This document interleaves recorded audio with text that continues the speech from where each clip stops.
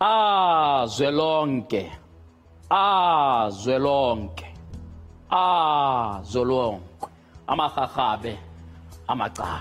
We pay tribute to the king of the Xhosa people, King Sikau, tonight, who passed away at the beginning of the weekend. And of course, our condolences to the entire Xhosa nation across the hinterland. Indeed, a sad moment, an unexpected passing of a monarch of the Xhosa people. Only at 51, still so much to give to this nation indeed.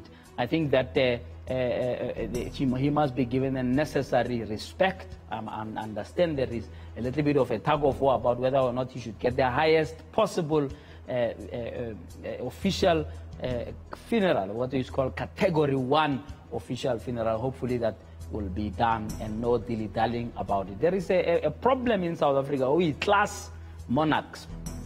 We class monarchs. You know, when it's Zulu King, when he just sneezes, everybody coughs, and all the others just don't matter. And that's unfortunately how it has become. And I think we need to stop that and ensure that all of the monarchs of our people are treated the same. May his soul indeed rest in peace. Of course, the big story, of course, has been the Democratic Alliance, the election of John Steenhuisen, coming as no surprise at all to the observers who have concluded that the DA is going back to its roots. Of course, the chairperson of the DA, the newly elected federal chairperson, saying that no, they are actually going back to the future. I'm not sure how you go back to the future, but it shows the policy confusion that often engulfs the DA. But of course, it's a newly elected leader, John Steenhuisen, very enthusiastic chap, very energetic fellow. He's going to talk to me about how he's going to lead the DA out of what is really a crisis of identity. Over the last couple of years, I have spoken both on radio and television to various DA leaders. I've probably talked to 4 or 5 national DA leaders more than once or twice. And each time I talk about broad economic empowerment, employment equity, affirmative action, I always find that they are always giving me different versions of what the DA position really is. I think it will be helpful as they go to a policy conference to just clarify once and for all, is the DA truly committed to a black economic empowerment? Black economic empowerment, as we have always said on this show, is not to be just summed up as BEE. It's actually a range of questions that need to be answered. Who needs to own businesses in South Africa? Who needs to run businesses here? Who needs to empower businesses? What sort of businesses need to be empowered? What kind of investment and which communities need to benefit from investment of businesses? These are questions that, when answered collectively, sum up what black economic empowerment is. And it's not a complex theme. The DA had a policy head who had to leave because she found that it was frustrating to even just understand what the DA position is. I've spoken to bright guys, but I mean, somebody like a Bongani Baloi, very bright.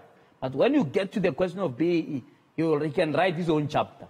Every leader seems to have their own version of BEE. And I just sometimes want to be a fly in the wall of a meeting of the DA where they are talking about black economic empowerment. We saw what Mashaba had to say when leaving office. We saw what Musi himself had to say. The issue of race is always a big issue. And I hope that John Steenhuisen will help me to understand how he's going to navigate those particular waters. Let's take a look at what John has to say upon his election early this afternoon. We've got to turn the setback of the last election into the biggest comeback in South African politics.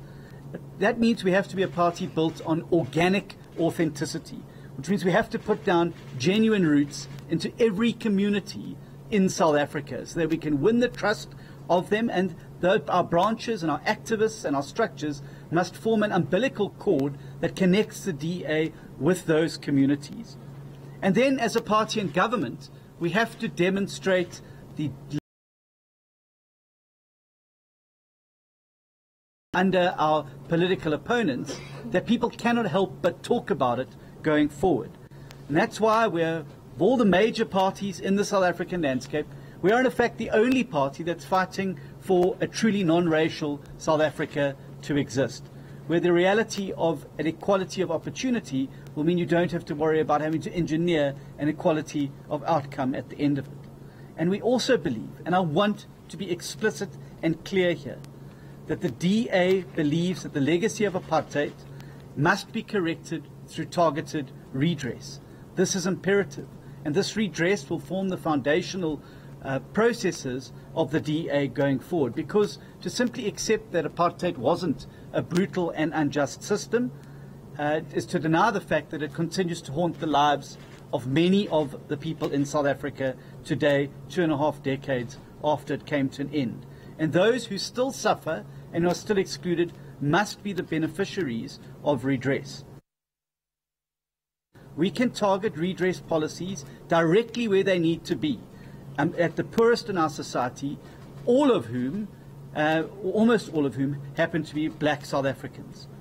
The truth of the matter is simply this: 25 years of race-based policies have made poor South Africans poorer, have ended up locking more South Africans out of opportunity, and have made a very, very small group of people in South Africa exceptionally wealthy. There's been nothing broad-based or empowering about it. And so our party is going to be marked by empathy, by compassion, and a deep commitment to fighting the scourge of poverty in South Africa. All right. Of course, John Steenhuisen here at Newsroom Africa is going to be talking me through his vision and what he really means. I'm very curious to know what it means when you